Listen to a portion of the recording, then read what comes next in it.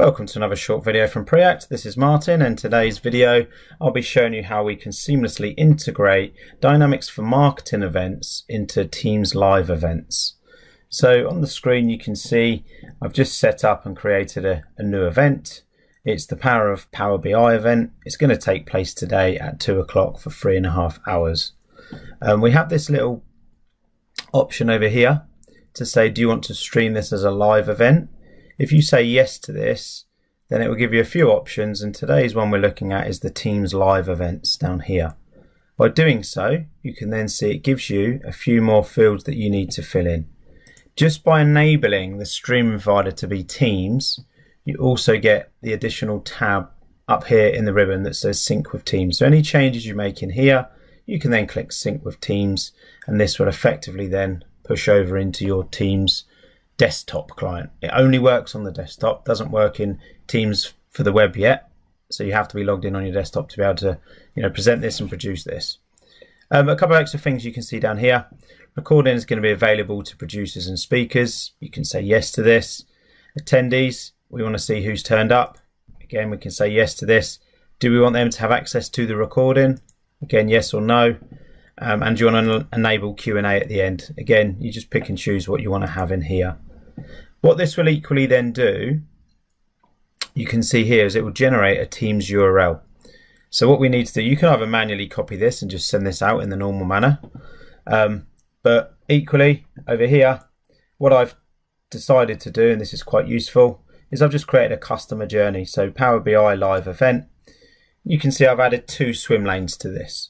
So I'm saying if somebody goes on my website and fills in a form, I'm going to send them a confirmation email. I started this at the beginning of the week. Send them a confirmation email.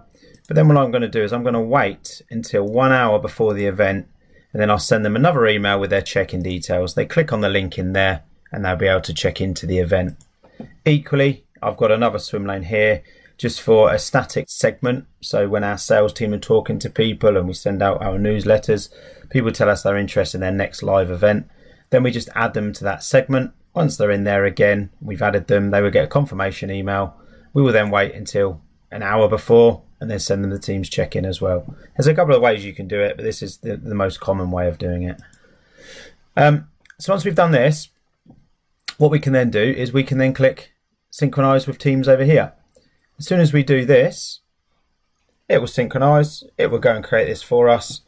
And then down here, if I just load up my Teams, you can see on the 21st, I've now got this event. I can click into it. I can see all the details around the event, when it's starting, when it's finishing. And then over here, you can see there's the live link that will obviously become live an hour before the event starts. You can see this is read only, so any changes have to be made in Dynamics 365 for marketing. If I click on edit, what you will then be able to see down here is the settings. Can you see all of these settings have been turned on? That's based on us saying yes or no to a few of those field values that we've just set up.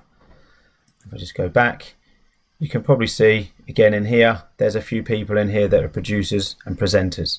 So you can see Fiona and Peter have come across as a producer, and Angela has come across as a presenter. I can go in here and I can change their roles.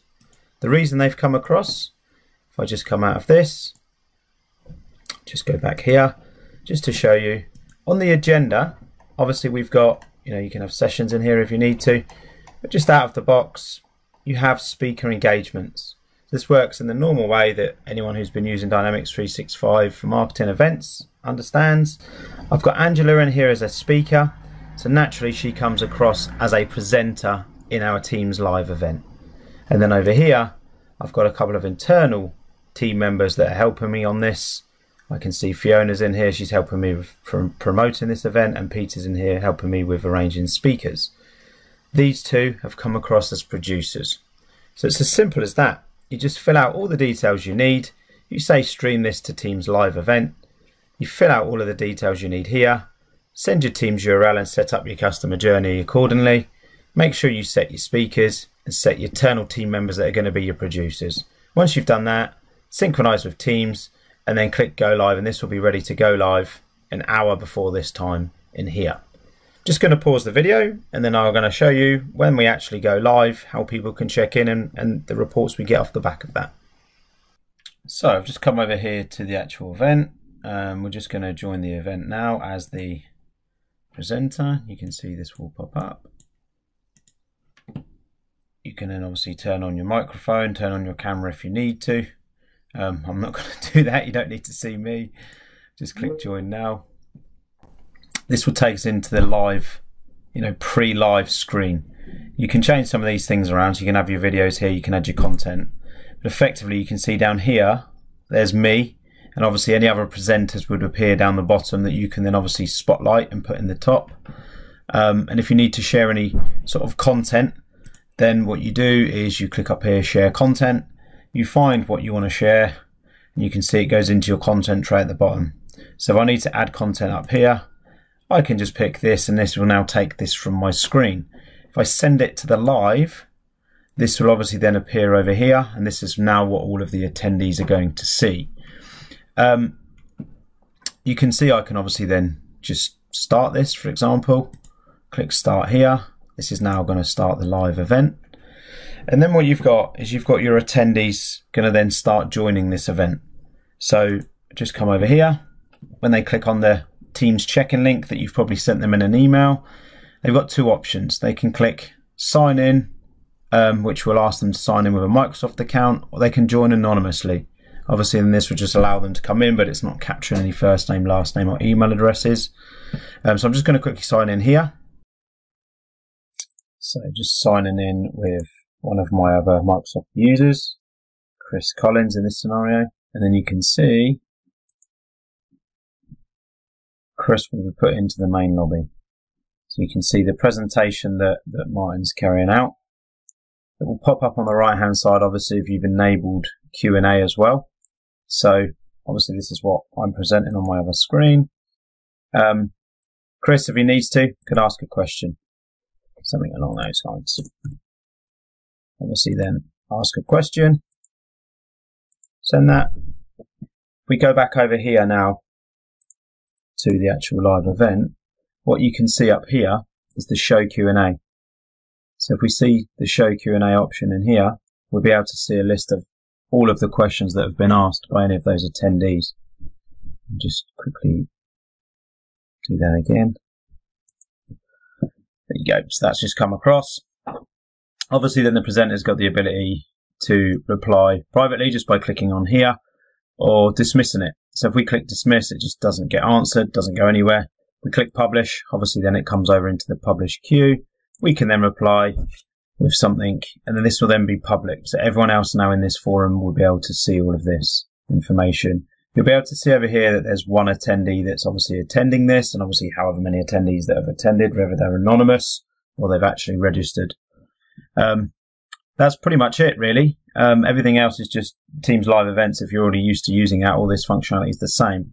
But once you've finished all of this, then obviously you're going to end this. So we can click end here. This now ends the live event for everybody. And once this is then ended, we go back into our calendar. You can see if we go back into the actual event itself, you can now see all of those things that we've turned on. The Q&A report is now available for us to download. The attendance engagement report and all these other things are now in here for us to basically, load if we need to and get our hands on. If we just come over here to actual Dynamics again, then what you'll also then see is the, where is it? Under here, the check-in. So the registration, Chris Collins is in here. And we've got an event check-in down here, so we know that Chris physically checked into this event.